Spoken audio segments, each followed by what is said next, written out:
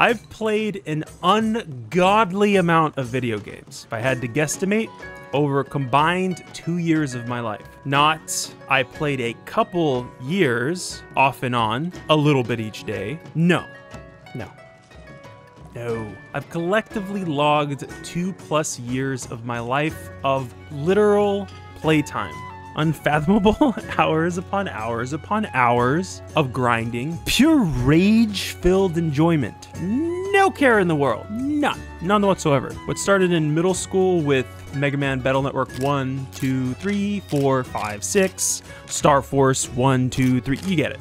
So on and so forth. Ironic that it started back with what was basically a hacking video game, a game series about hacking. I've come full circle.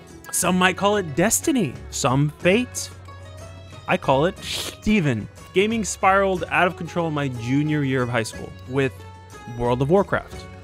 Wow, 277 days logged on just one World of Warcraft character. Easily the same amount of time spent on Summoner's Rift and League of Legends. Well over a combined 15,000 hours. That does not include every other video game that I've played in my life up till that point. Up till this point, TFT, Diablo, MapleStory, you get it. I should be a master, according to the laws of physics, or whatever. But I never was a master. I was Copper 5, basically. Because you know this is how the saying goes. If you're not first, you're last. Or so I tell myself every day. Gotta be number 1, but I never was. Never got close to master's rank. Do I regret playing so much? Fuck no. I was having fun, making memories. But it got pretty bad.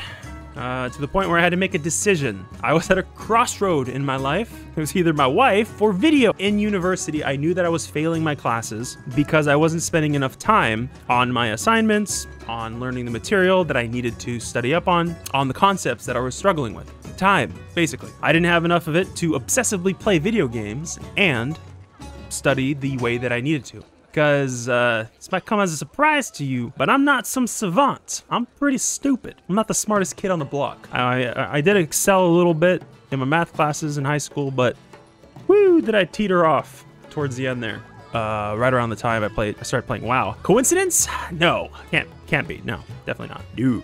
And why did I not have enough time? I was trying to get Diamond in Summoner's Rift and Gladiator in WoW. I went hard. I don't half-ass things. I full-ass them, or no-ass them. There's no in between with me. And I remember how important video games were to me at the time.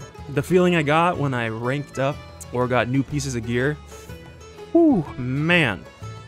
Deathbringer's Will, oh my lord, did I feel good when I got that. I was the first one in the guild, by the way, because I parsed hard as fuck. I needed to get them in order to feel good about myself. Self-validation that I was good enough. Maybe it's because I've never felt good enough, so I chased the feeling. And I still do. That feeling never went away. I played to disassociate myself from reality, probably why most people play video games, if we're truly honest with ourselves. They're fun, they're addicting. You get a dopamine rush when you win a match, or you beat a level, or you down a boss, or you slay a dragon, if you're a nerd like me. But a break from reality. Can you really replace that with something? Kind of? Did I eventually pull my head out of my ass and stop playing video games? Kind of, but mostly no, not really. You're not going to replace it. You just kind of have to find something you're interested in, something that you're interested enough that isn't as easily replaceable by video games. It isn't as easily replaced with video games. Find something that you can spend hours upon hours doing and not feel the need to take a break with gaming, because that break eventually turns into a full-blown gaming session, sweaty late night one with the boys. Nothing major changed in my gaming habits until I found cybersecurity. And it's not that I lost my interest in playing games, more so that I've slowly shifted priorities in my life. I've pretty much outright stopped playing video games the last couple of years for one reason or another. And this is the shift that you need to find in your life. While I was in college, I still played WoW and League and basketball. That was the move that made LeBron cry. And I went to the gym most days. Now I'm just a shell of my former self. I've evolved into my final form as questionable overweight dad of 4. But the seismic shift that occurred in me was finding cybersecurity. I shit you not.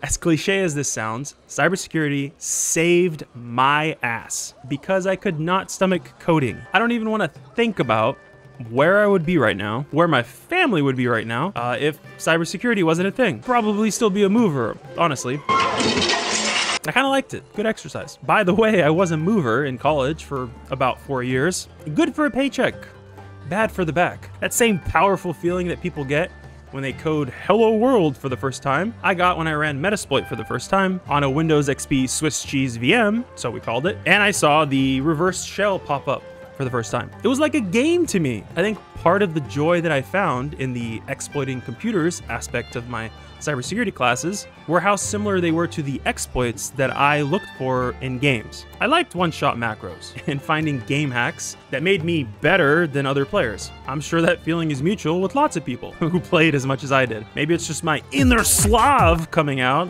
I don't know, my inner calling to break into things. Point being, I found something that brought me the same satisfaction that I got out of gaming. So in that sense, I replaced gaming with cybersecurity. Maybe cybersecurity can do the same for you. Maybe it can't. Maybe it's coding or any other job that's calling to you. But you have to put in the work to find out what that is if you ever stand a chance of getting your life in order. You have to find the balance between, yeah, I could do this for a little bit, then play later. And before you know it, you'll get that sweet tech job where you can play even more video games now because you work remote.